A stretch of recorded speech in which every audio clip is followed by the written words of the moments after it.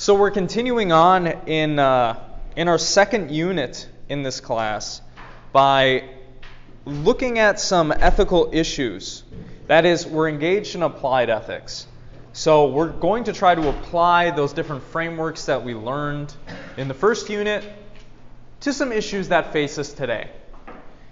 Today I asked you to look at a piece that tries to provide a defense of free speech.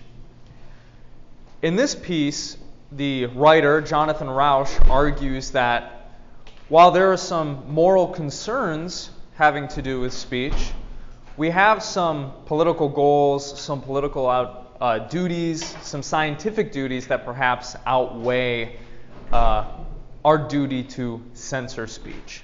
So that's what we're going to be talking about today.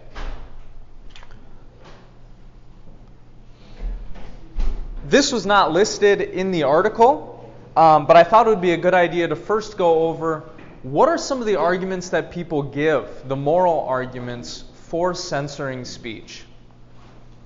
What arguments have you all heard?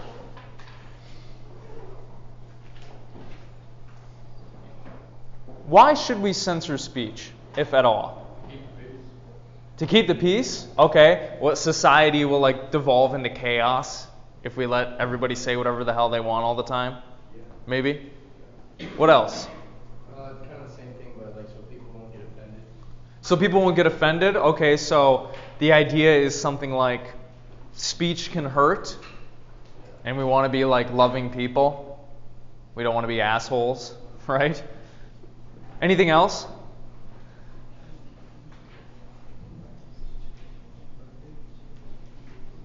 Any other arguments that you can think of?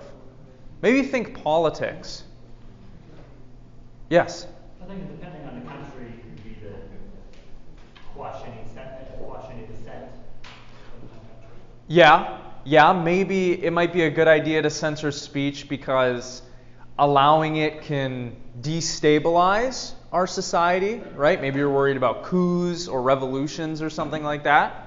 Sure. Yeah, what y'all have expressed here is basically what I've heard as well. Some of the arguments that came up for me when I was thinking about this issue. First, speech can generally harm people, right? It can hurt people's feelings. It can lower their self-esteem. Threats can cause people to be very anxiety-ridden and live in fear, right? These are all less than ideal moral situations. Generally, we don't want people to live in fear. We don't want people to have low self-esteem, to think badly of themselves. We don't want people's feelings to be hurt. We want to try to be nice and loving. Speech can generally harm people.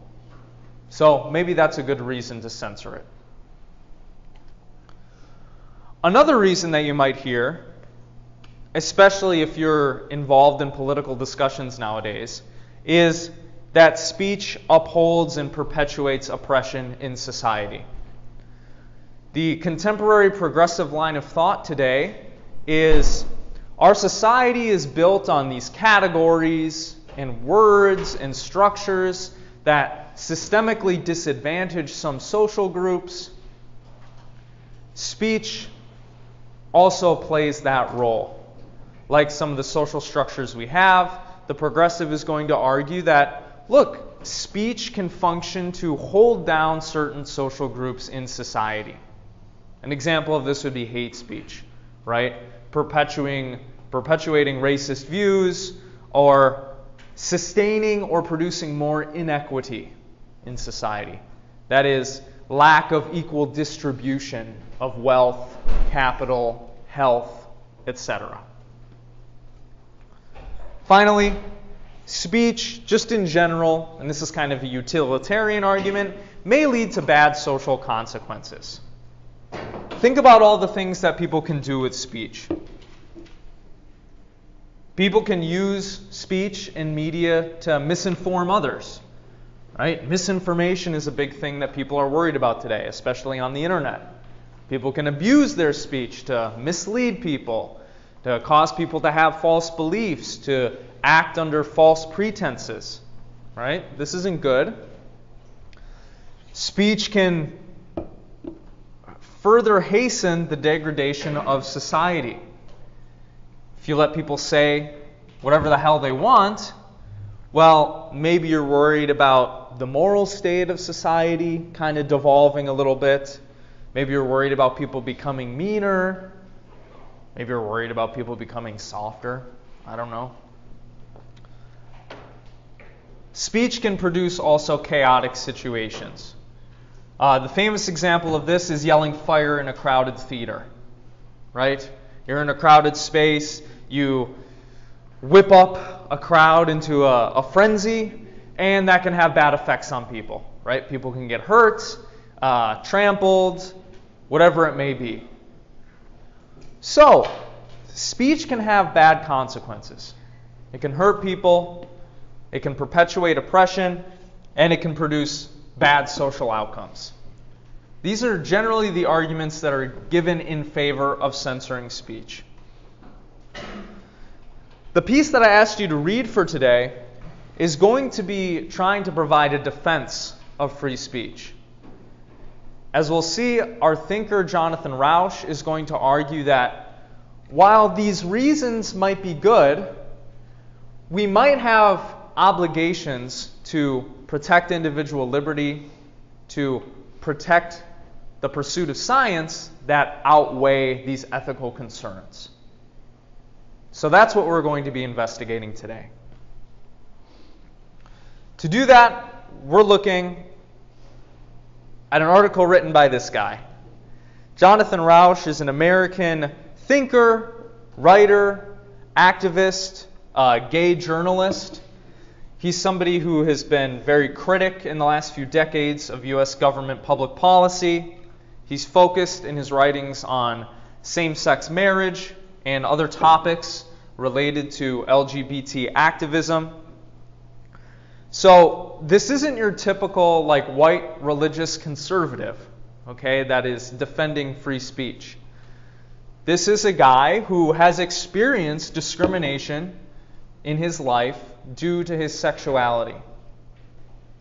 And yet he still thinks that free speech is important, and that perhaps the ethical concerns that we just laid out shouldn't be weighed as heavily as some of the other obligations that we have to the health of our society, to scientific progress. So I'd like you to just keep that in mind as we go through the discussion today.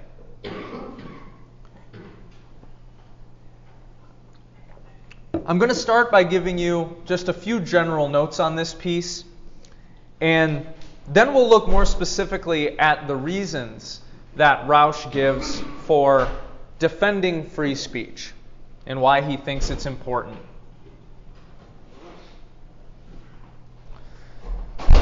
Generally, this article is concerned with the place of speech in our society. Rauch is also going to provide an analysis of our society in general, in U.S. society in particular. And basically what he's going to be saying is within the last few decades, our society has become saturated with this desire to become pure. That is, eliminate all discrimination and prejudice. And in other words, he's going to be saying that our society has become a little bit obsessed with political correctness. That's kind of the angle that he's taking in this piece. This is what he calls purism. His goal here is to defend people's right to incendiary speech.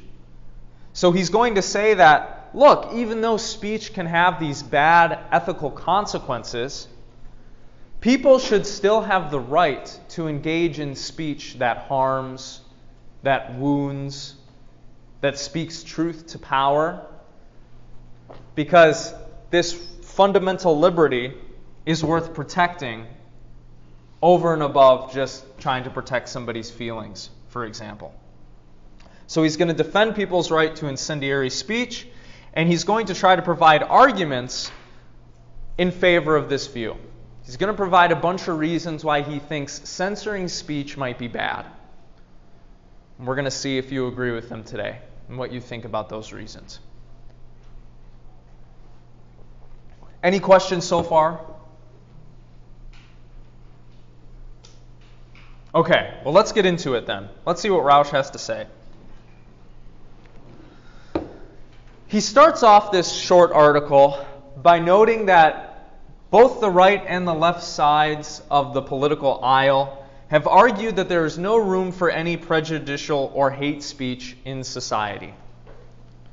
The right generally argues, for example, that Christians are victims of prejudice and discrimination. There's a lot of Christian bashing going on. And the left generally argues that there's a lot of race, gender, sex bashing that's going on, and that people are being discriminated against based on their race, their gender, their sex, etc. We find people on both sides of the political aisle arguing that this is bad, that we should try to eliminate this kind of speech. But Rauch does not agree with this. Okay? He sees these attitudes and prescriptions falling out of this obsession with political correctness that he calls purism in this article. He thinks that this purism has saturated American society, and that this purism argues that society cannot be just until the last traces of invidious prejudice have been scrubbed away. The general idea being, look, again, speech harms. It produces bad consequences. We should not rest until we can completely eliminate prejudice and discrimination from our society. Rauch is going to interrogate whether or not this is a good goal, whether or not it is possible to achieve, and whether or not we might actually have some concerns that outweigh trying to eliminate discrimination and prejudice.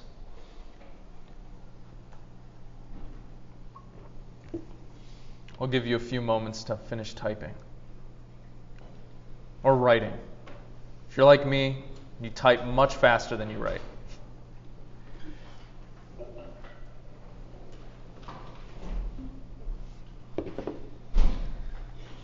He says that proponents of political correctness, or what he calls purism, argue that our primary goal right now should be to eliminate racism, sexism, homophobia, and other forms of prejudice from society.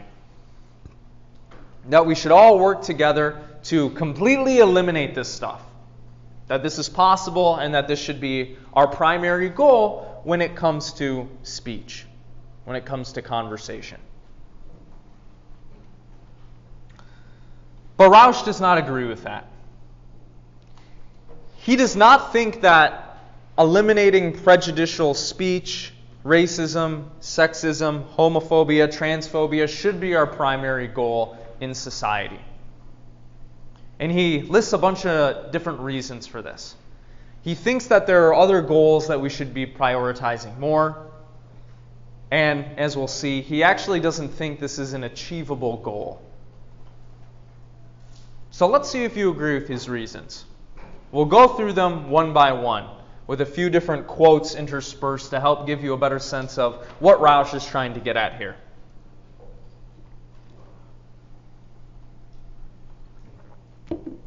The first reason that he gives is that it is not always easy to distinguish between what is prejudicial, what is discriminatory, and what is not.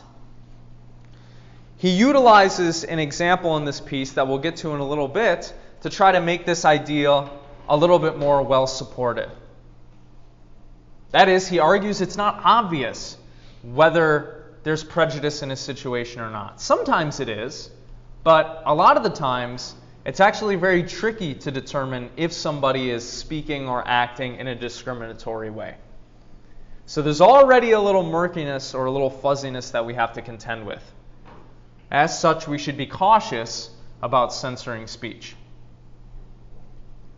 Second, he argues that eliminating prejudice involves eliminating dissent and pluralism. That is, it somehow involves homogenizing people's worldviews, beliefs, homogenizing people's speech, and that this is not good. he notes that we shouldn't try to force people to get on the same terms, linguistically speaking, or necessarily belief-wise, because diversity of belief and opinion is necessary to the health of society. And being allowed to say what you need to say is a necessary political tool for minority groups to help achieve their social and economic goals. Think about the civil rights movement. Rauch would say, if those proponents of the civil rights movement had their speech censored, minority groups wouldn't have the same rights that they do today. They wouldn't have the same place that they do in society today. So we need to allow for people to dissent, to speak their mind. We need to allow people to speak truth to power. Censoring speech would be taking away one of the political tools that minority groups have to further their causes, and that this is not good. Here's what he has to say about these two reasons. Firstly, at the University of Michigan, a student said in a classroom discussion that he considered homosexuality a disease treatable with therapy.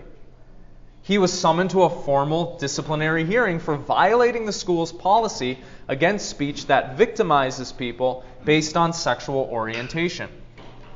Now, the evidence is abundant that this particular hypothesis is wrong, and any American homosexual can attest to the harm that this student's hypothesis has inflicted on many real people. But was it a statement of prejudice or misguided belief? Hate speech or hypothesis? Many Americans who do not regard themselves as bigots or haters believe that homosexuality is a treatable disease. They may be wrong. Indeed, Rauch would say they are wrong. He's gay himself. But are they all bigots? I am unwilling to say so. And if you are willing, beware. The line between a prejudiced belief and a merely controversial one is elusive. And the harder you look, the more elusive it becomes. God hates homosexuals is a statement of fact, not of bias to those who believe it. American criminals are disproportionately black is a statement of bias, not of fact to those who disbelieve it. The sweeping implications of this challenge to pluralism are not, I think, well enough understood by the public at large. Indeed, the new brand of totalism has yet to be properly named. Multiculturalism, for instance, is much too broad. Political correctness comes closer, but it is too trendy and snide. For lack of anything else, I will call the new anti-pluralism purism, since its major tenet is that society cannot be just until the last traces of invidious prejudice have been scrubbed away. Whatever you call it, the purist way of seeing things has spread through American intellectual life with remarkable speed, so much so that many people will blink at you uncomprehendingly or even call you a racist or sexist or homophobe, etc., if you suggest that expressions of racism should be tolerated or that prejudice has its part to play. What is especially dismaying is that the purists pursue prejudice in the name of protecting minorities. In order to protect people like me, a homosexual, they must pursue people like me, dissident. In order to bolster minority self-esteem, they suppress minority opinion. There are, of course, all kinds of practical and legal problems with the purist campaign, the incursions against the First Amendment, the inevitable abuses by prosecutors and activists who define as hateful or violent whatever speech they dislike or can score points off of, the lack of any evidence that repressing prejudice eliminates rather than inflames it. But minorities of all people ought to remember that by definition we cannot prevail by numbers, and we generally cannot prevail by force. Against the power of ignorant mass opinion and group prejudice and superstition, we have only our voices. If you doubt that minorities' voices are powerful weapons, think of the lengths to which Southern officials went to silence the Reverend Martin Luther King Jr. Think of how much gay people have improved their lot over 25 years simply by refusing to remain silent. Recall the Michigan student who was prosecuted for saying that homosexuality is a treatable disease. And notice that he was black. Under that Michigan speech code, more than 20 blacks were charged with racist speech, while no instance of racist speech by whites was punished. In Florida, the hate speech law was invoked against a black man who called a policeman a white cracker. Not so, surprisingly. In the first hate crimes case to reach the Supreme Court, the victim was white and the defendant black.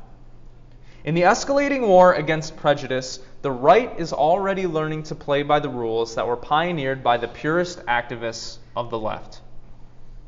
Thus, last year, leading Democrats, including the president, criticized the Republican Party for being increasingly in the thrall of the Christian right.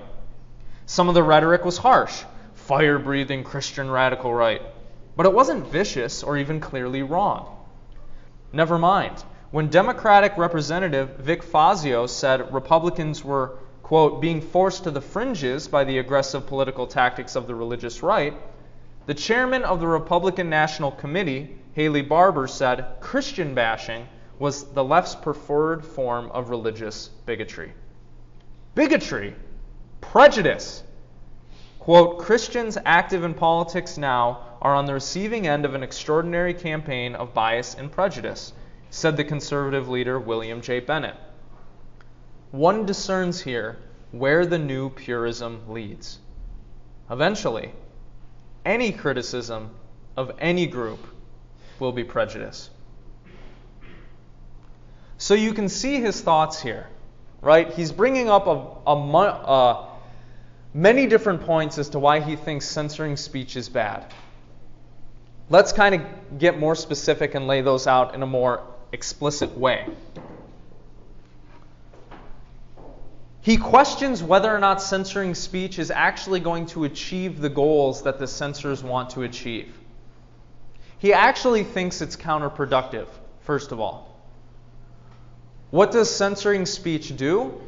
It doesn't eliminate racism, transphobia, sexism. What it seems to do, he's arguing, is it pushes it underground into dark places where it can fester. Instead, what we should be doing is let people say what they want to say, let people's prejudiced beliefs enter the court of public opinion, and then by letting people comment on it, it can be shown how stupid or wrong that it is, and it will die away.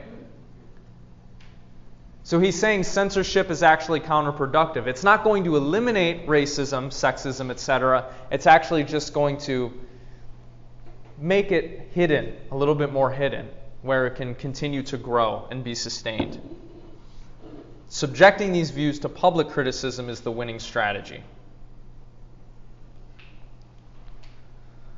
Another point that he ends up making later in the piece is that he disagrees with this fundamental idea that words are violence.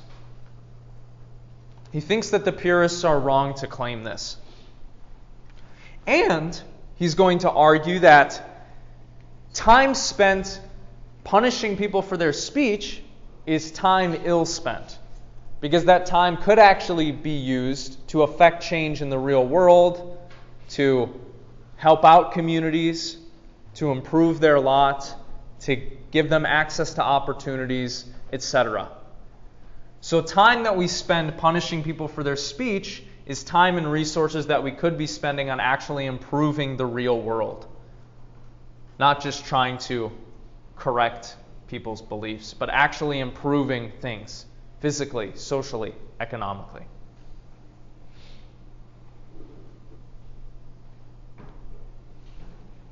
He says, the fear engendered by these words is real, but the remedy is as clear and as imperfect as ever to protect citizens against violence. This, I grant, is something that American society has never done very well and now does quite poorly.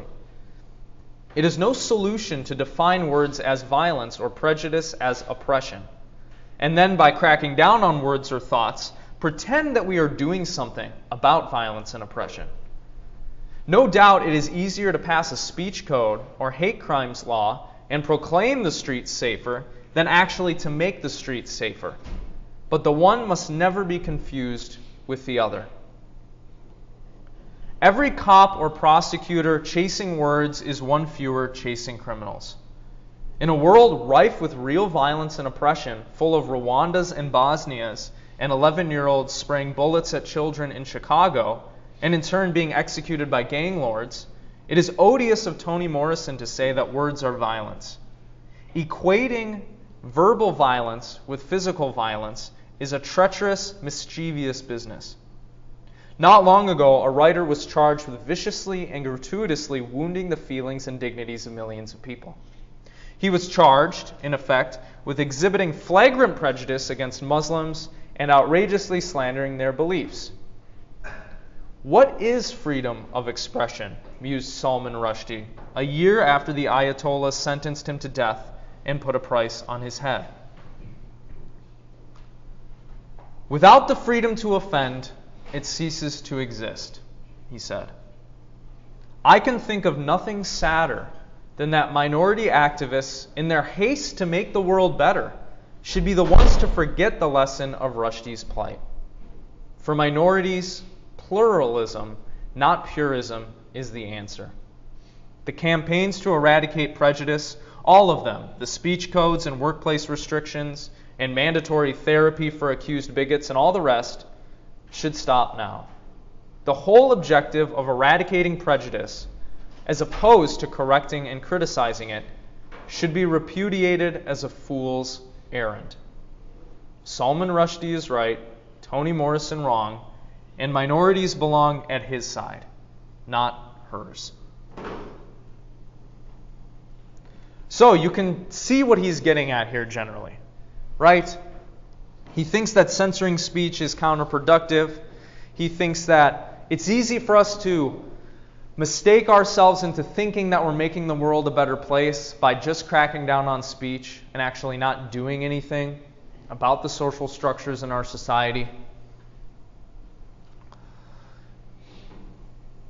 And he warns us about what censoring speech might do. What it would necessarily involve is creating political tools that can then be abused by your opponents once they come into power. Think about it. Let's say President Joe Biden and the Democrats pass a bunch of laws that censor speech. What do you think is going to happen when a Republican becomes president, or there's a Republican majority in the Senate? They're going to use those same political tools, right, to censor people. Is that a road that we want to go down, Rauch asks? We need to be careful not to create laws and political tools that can be abused by the other side. And I think he just has a general concern with protecting people's individual liberties. Finally, he doesn't actually think that this goal that the purists have is actually achievable. He doesn't believe that we're ever actually going to be able to eliminate completely racism, prejudice, homophobia, transphobia from society. He doesn't think it's an achievable goal. It's a fool's errand. And so instead of chasing after that, what we should be chasing after is doing those things that are actually going to improve minority social groups' lives, not just trying to censor people's speech.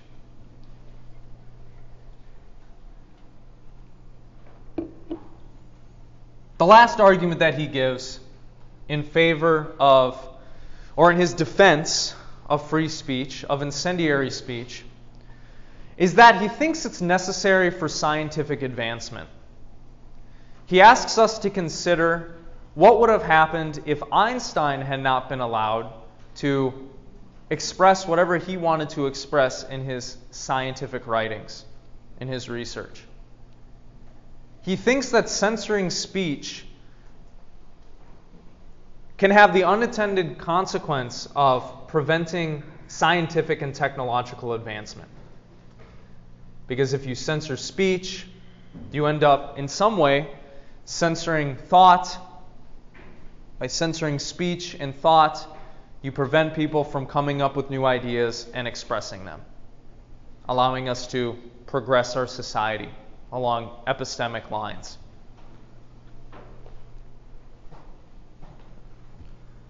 So that basically covers all of the reasons that Rauch gives in defense of speech in this short article.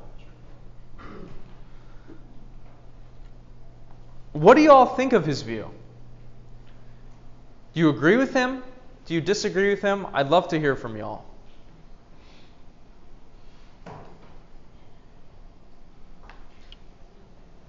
What do you think? Yes? I agree with it. I think like some sort of like pushback in a way is essential for good. Okay. But I definitely agree hate speech is like that needs to be stopped, but it is actually kind of needed in some way. Okay. So you're saying, look, hate speech is bad and it's immoral, but we shouldn't, I don't know, make it illegal? Yeah. Okay. I think we can all recognize how speech harms people, right? What Rauch is arguing is that we have some sort of political and scientific duty to protect this right. So we should allow unethical speech to exist for the sake of the health of our society. What were you going to say? I was going to say I kind of agree that obviously sometimes hate speech is bad, but I think that it's it's kind of inevitable and that there shouldn't be laws against it it'll always happen. I think no matter if there was law against it or not. So it sounds like you're agreeing with him that eliminating prejudice and discrimination is not achievable. Yeah. Totally. And then, what was the other point you were making? Were you agreeing kind of generally with his idea that protecting this right is more important than outlawing harmful speech? Mm-hmm. Okay. Yes? I agree with him with the fact that there is pushback and different thoughts that need to be expressed to actually progress. But how much conversation is being started from someone just yelling around slurs, Right. I don't see a world in where that being legal has any positive effect to how, we communicate and how we, evolve our ideas over time. But I think certain things you gotta have some controversial things being said, but not slurs, that doesn't make any sense. Right. We could say no real good comes from using slurs, right? And we could say that doesn't really push the conversation forward at all, right? It doesn't seem to help anybody.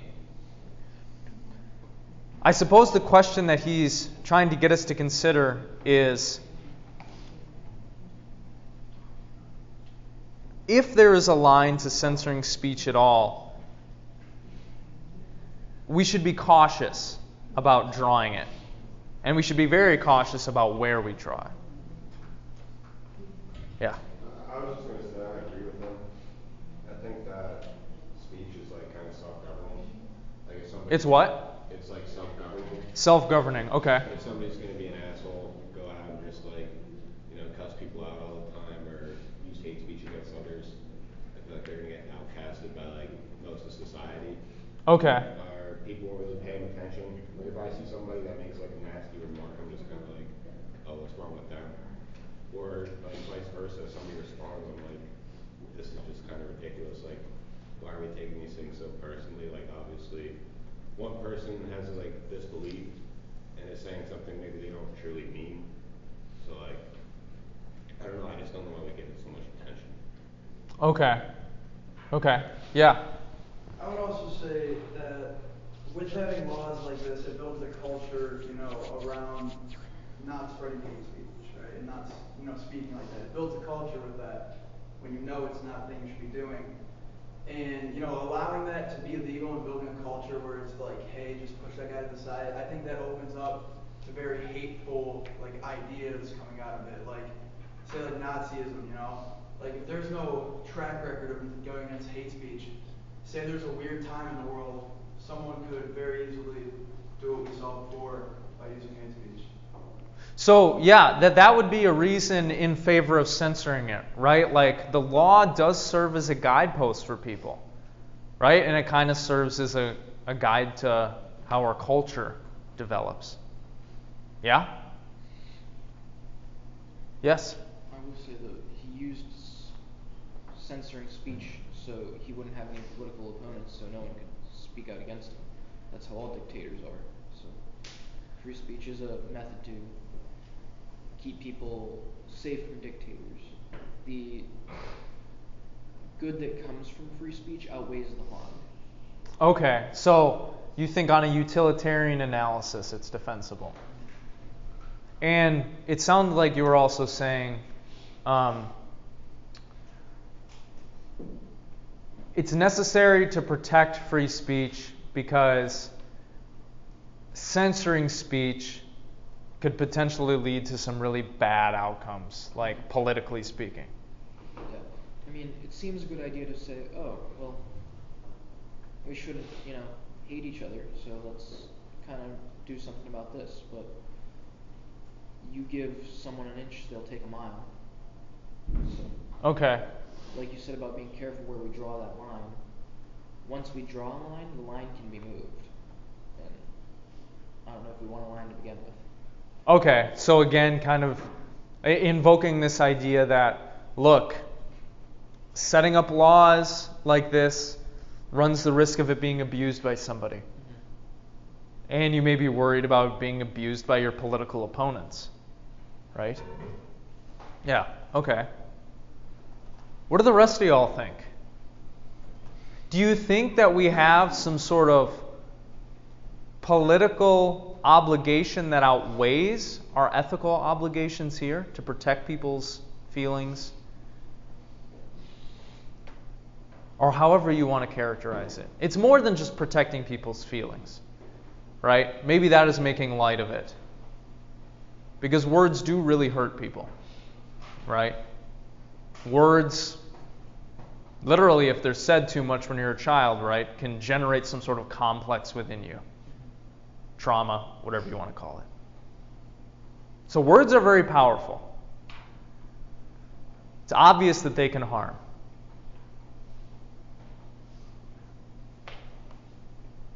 Do our political obligations outweigh those ethical concerns? I don't think it's political. You don't think it's political? No. Maybe you think it's more basic, like what he was getting at with the Einstein thing? A little bit. What were you going to say? I'd say, even in a political situation, it would be more ethical to allow free speech. Okay. We all, sure, everyone's taken basic history class. Hitler's bad. Stalin's bad. Sure. Mussolini's bad. They've all used censoring speech to quell any rebellion that would make life better for their people. So it's not necessarily political, it's a political setting, but it's an ethical value. Okay. So you're kind of invoking this idea that he brought up that the use of speech is a necessary political tool. Like, and in the sense that it's used to better people's lives, that it's used to advocate for communities, that it's ethical to use it that way, and it should be used that way. And that establishing that outweighs any harms that come from people abusing it by calling people slurs or bad names. Maybe. I also don't think it's good to censor free speech just because, I think that kind of provokes or, encourages people to become, this people pleaser type of person. And Okay. never really tell somebody what they're thinking about. And I don't think you can really build good relationships when you're talking to people and it's like, oh, I don't want to offend them, this and that. I think it's better to just put it all out there. If they accept you, they accept you. Vice versa, same thing. I don't know, I don't see the, censoring things, not really saying what's on your mind. I think that's worse. So it seems like you're kind of invoking Aristotle's ideas, insofar as censoring speech is not going to allow you to build the character necessary to have a flourishing life. Correct. Do you all agree with that? Yeah? I'd say that even goes further to the societal level. If I can't criticize something that might not be the greatest situation, but I'm not allowed to criticize it at all, then there's no way we can improve. Okay. So it's necessary to protect speech because speech is what allows us to express what's going on. It allows us to dissent to power. It allows us to make plans amongst ourselves for how we can improve things. Okay. Yes? I was going to make a point here about some of the totalitarian nations that have existed throughout history and now, because there are people who lead the regime, right? They ensure that those who live within the country have a very censored education. Censorship has pretty much existed in all aspects of their life, right? And due to that censorship, they're not really going to have access to what's good, true, beautiful, and they're not going to be able to build up the virtues necessary in order to, criticize something they find to be wrong. Okay. Or something that's good. Or just to be good people in general. Okay, so yeah, you're kind of taking the Aristotle point and you're expanding it. You're saying mass censorship in society prevents people in that society from learning and growing and becoming the best versions of themselves. Now, is it true that the virtue theory is the theory that's most widely held by the Catholic Church? It strongly influences Thomas Aquinas' philosophy. Yeah, which is like a cornerstone of Catholic theology. So this is a tangent, he kind of takes Christian theology and Aristotle's virtue theory and kind of tries to combine them. So in a way, yeah. Is there anybody here that thinks no, like Rauch is wrong? Obviously we should censor some forms of speech. Why not hate speech? Do we want people running around shouting slurs at each other? Does that help anybody? Does that improve things? No? Nobody wants to defend censorship? Yeah? Or take a stab at it, play devil's advocate? I was just going to say, censoring all that kind of stuff too, also just like imagine you're a minority and there's a group of people that attack you with hate speech regularly. Censoring that just kind of hides those people. When you want to do something about them, but or at least be able to have an opinion on them or hear what they're saying, to be like, I mean, if somebody was saying something that I didn't really agree with, or I was a minority and I had people saying hateful things to me, I'd be like, well, I'd want to hear that, because if I just didn't know those people existed, what am I going to do about it? I wouldn't even be able to have an opinion against it. So why would you want that speech to be out in the open? What would that allow you to do? Well, I think it would allow me to be like, yeah, there's a problem with this. Have my own group of people. I think people just naturally have different beliefs, and through speech they can find people that they relate to, kind of build a community within that. And I think everybody just has their own sort of lifestyle that they need to find their own community or people they agree with, instead of just trying to get everybody to agree with the same principles and causes on a mass scale. Okay. What I was thinking was something like this. The good thing about allowing all kinds of forms of speech is that even though hate speech will come out of that, now you know who the hateful bigots are, right? And you can avoid them. The bad thing about allowing hate speech is that you may be subjected to those words. And it will be hurt. It will harm you, right? It will hurt you. So I guess it depends on what you value more. Would you rather have the knowledge of who you think the bigots are, so you can try to change their minds or avoid them? Or would you rather insulate yourself from those words?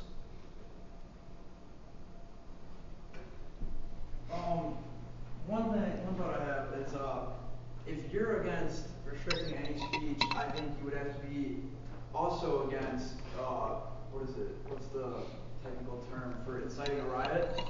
Because you could say those are two different things, but I could very well incite a riot through just using slurs or just using harmful sentences or harmful things to talk about. I could very well, get people going. Yeah. And how do you, if you get rid of one, you get rid of the other. How do you tell the two? You're leaving such a subjective thing up to a judge. Right. I had one other thing too. What he was saying is how people with similar ideas have to get together and just form their own groups through that. What happens when you have a group of people that was able to talk freely about hateful ideas, and they form hateful groups from that? And then you have parts of the country that it just opens the way for racism and other forms of intolerance to grow. Right, so the worry is not censoring hate speech might allow for the proliferation of these ideas and these groups, right, which might harm society. Yeah, that's indeed a worry.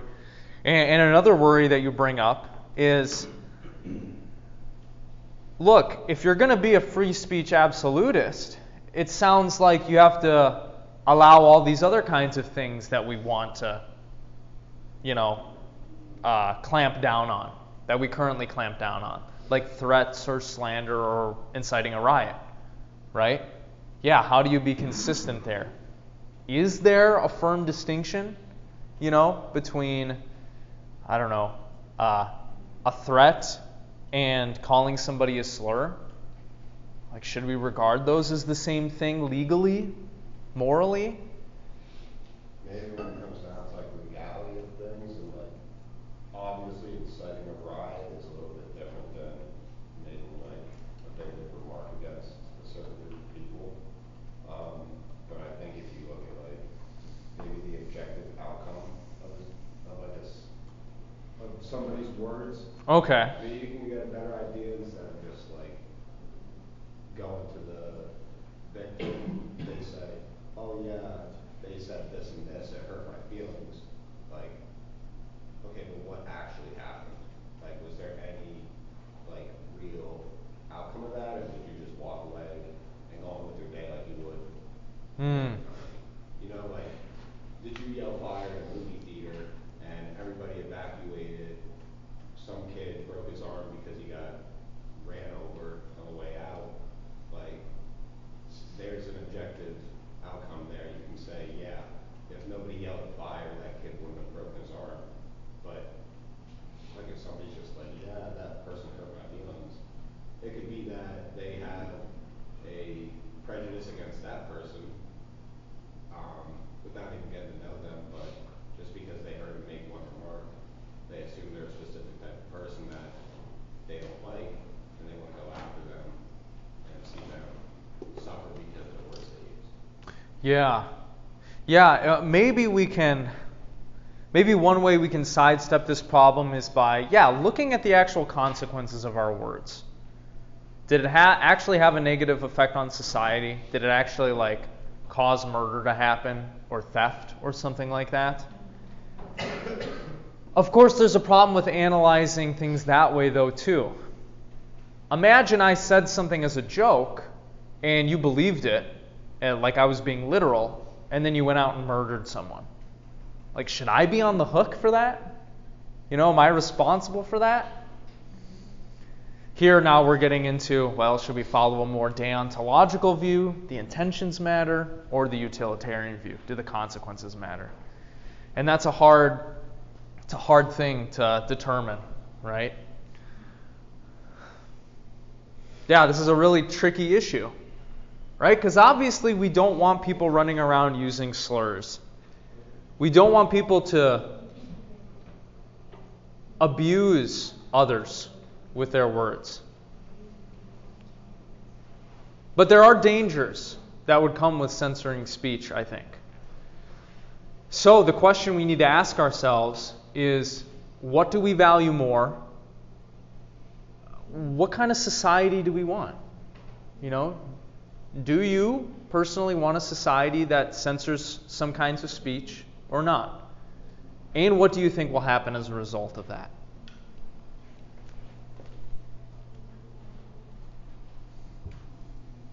I think this debate sometimes centers around whether or not we consider words to be violence.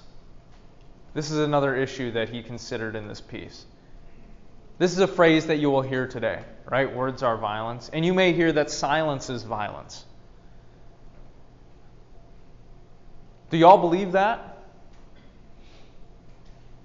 Do you think words are violence? And is there a difference between something being violence and violent?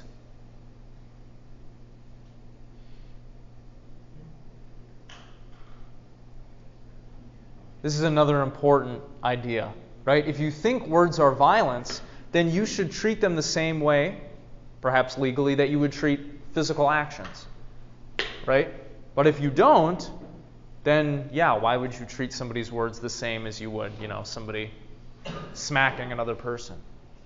I think there has to be a distinction between real threats and something that isn't a real threat. I've had, patients come up to me and say, like mental patients that aren't right, there's something wrong, and they say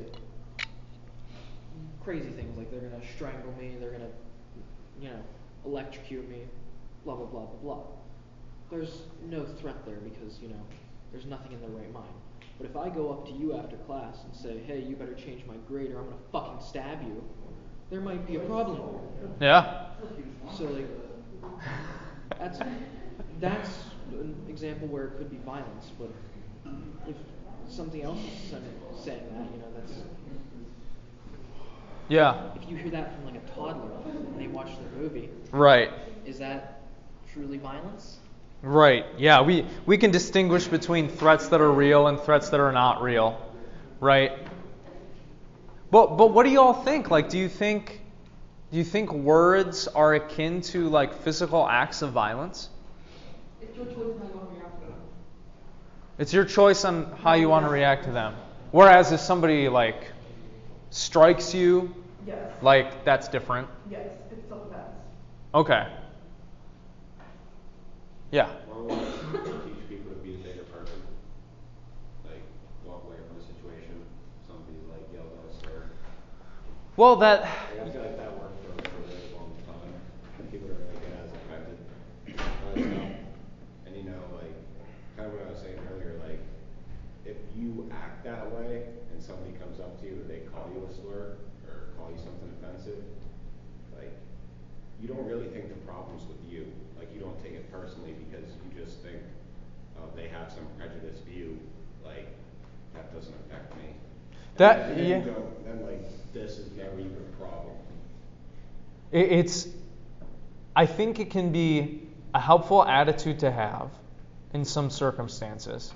But I think the worry is that people feel like something unjust is being done to them when somebody uses words like that, I think that's... And they're trying to seek justice by punishing the person. What does that do for their livelihood? Is that going to make their lives that much better? Is that something you want to spend all your day worrying about and putting all your energy into? Or could you just go do something else that makes you happier? Go spend time with people that aren't going to call you slurs. Or go be around people that are going to actually be comforting and welcome you. I think it's better to spend our time doing things that are going to help us be more positive and just have a more positive perspective rather than, oh, there's these bad people out to get me. I need to do something about it. I don't think that's helpful at all for society. Okay. Well, what would you say to someone who came back with, well, look, I'm protecting other people too by getting this person locked up, let's say. They're not going to be able to hurt others. And that's a good thing. Right. Yeah, that does make sense. I didn't really think about that.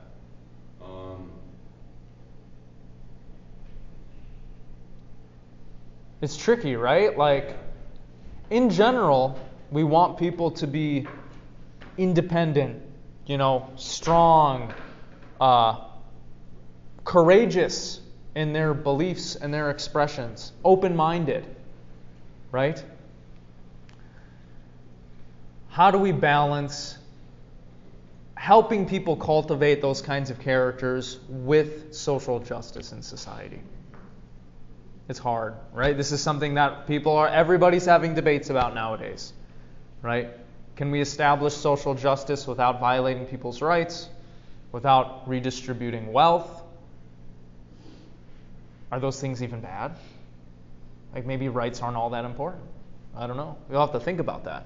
But I think with this topic, we all kind of speak, like our age group, not really you, in a place of coming from like ignorance, and how like we grew up with this view, like the stereotypical view of like the racist hillbilly Republican and multi-gendered like liberal, right? Like that stereotypical view. And like we hear like, oh, you misgendered me, blah blah blah. I think a lot of us aren't thinking of the fact, like look back to 2001. Would you consider, like after the terrorist attacks, like Islamic people in this country were treated horribly? I would consider those acts of violence. If you go back 60 years and you look at, Jim Crow laws, like the way people were heckled for all that stuff, like I'd consider that violence. That was every day something they had to survive through. And I think we forget about that, and we're coming from a place of ignorance when we speak about it. okay, so would you say, like, in those instances, there was violent stuff happening? There was violence, but it's not the same today? The thing is, though, if you open the doors to hate speech, it can. That can open the doors to subjugation of an ethnic group, or religion, of anything. Like, if you were a Jew living in 1940 Germany, are you telling me when you're walking down the street, you might have not got hit all the time, but you were facing everything from everywhere, no matter what? I would consider that violence. Okay. So maybe our thoughts on this discussion should be more historically informed. Or maybe we should reflect on, what has happened in the past, how badly some groups have had it in the past, how things have changed, all that taken into account. So much context goes into this, you can't just say one ultimatum. There is a right or wrong. There's so much context that has to be deciphered. Okay. So it's not such a cut and dry issue, is what you're saying. Okay. Finally, again, this is the discussion we've been having the entire time. You should reflect on whether or not protecting freedom of speech is more important than outlawing hate speech, for example. Try to look at it through the different ethical theories that we've investigated in the first unit. I think a utilitarian case could be made for both sides. One being that more good is going to come out if we let people have freedom of speech. Another being, no, the opposite is actually true. The ethics of care, right, might... Well, I think you could devise an argument on either side of that too, because sometimes caring for someone involves telling them things that they don't want to hear. Now, does that ever include hate speech? Probably not, but you see what I mean. Although, words do harm people. So, it's true that our words do not constitute care many times. Think about the kind of society that you want to live in. Think about what may happen, positively or negatively, as a result of censoring speech. Does anybody have any final questions, concerns? Otherwise, I'll let you all go a little early today. Okay. Well, talk about this with your friends and family members. See what they think. Really think about this. This is a hot button issue nowadays. It's worth discussing. It's worth thinking about. Okay. I will see you all on Thursday. Have a good rest of your day.